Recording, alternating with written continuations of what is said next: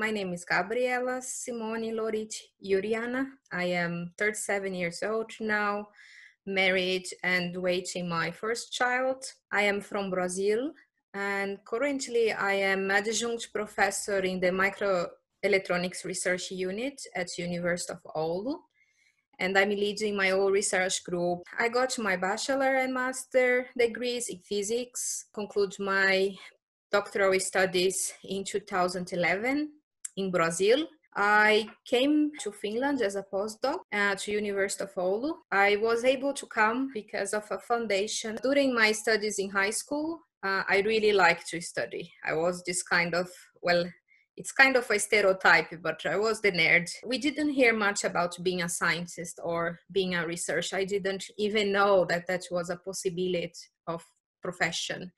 We heard a lot about lawyers and medical doctors, but we didn't hear much about science. It was my physics teacher in Brazil that told me that maybe I should consider to be a scientist. I was brave enough to visit the university and knock a professor's door and just ask like, hey, I'm considering to be a scientist. Can you tell me what you do in your daily life? And they share their researches and what they do. And that was it. When I found out that I could just discover new things, then I decided that that was my motivation. And I said, okay, I want to be a scientist. Physics was something I really enjoy most in high school. So I decided to go for physics. As I mentioned, I have physics as background, but during my master's studies, I was kind of bored of having only physics all the time. I started to have this wish that I would like to use what I know from the physics to another fields and mix things a bit up. And that was the start of working in a very multidisciplinary field where I would mix science and technology and engineering and mathematics. When I came to Finland as a postdoc, I wanted really to be close to the medical field. I had this radical change from the Physics Institute to being in the hospital in the Faculty of Medicine. There was a lot for me to learn, to catch.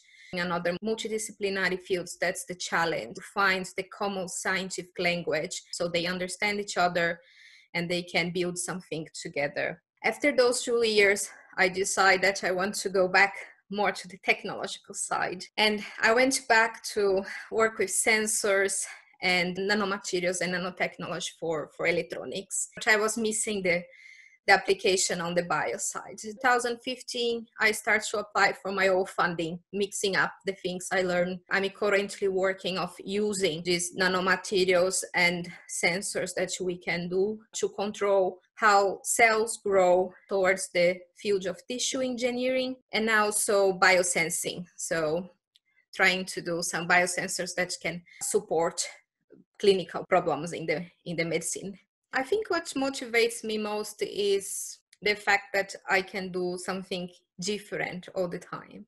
Research evolves so fast nowadays with the technology we have. We are always moving forward. It might be your research will not impact right now to people's life, but it's a seed that you plant. I also enjoy when I get young students working with me, see on them a bit of myself years back when I was so excited to start my scientific career. When I start this career, I had actually a 10 years, 15 years career plan. And now I'm here. I enjoyed the journey to get here, but I think I'm enjoying this moment so much that it's a bit tricky for me to see 5 years or 10 years from now. I think I want to continue enjoying the moment I am living. So I would say my plan would be that I'm still able to do what I do today. And especially when you reach this career point, that you are leading a research group, you lose a bit of the fun part that is actually going the lab. So I hope that I can still, for many years, be able to enable research and seeing the ones that are my students today following their career path and then achieving also their goals. I think that's what I'm aiming, to provide a good trainee and good resources for the youngs that are coming. I had the vision that to make a difference, you need to do something very big.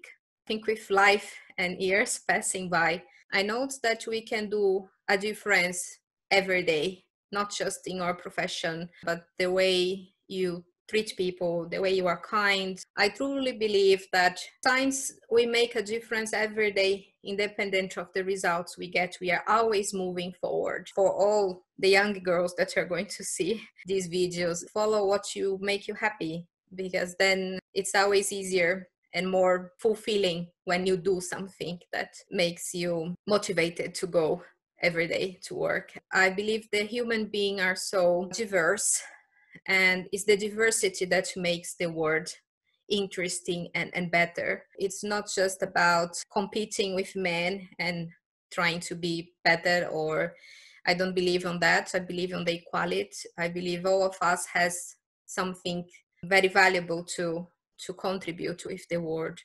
Wherever you are, girl or boy, younger, older, and from which country you come, I'm sure all of us have something to contribute in the world. So just follow your instincts and follow the way to make yourself happy.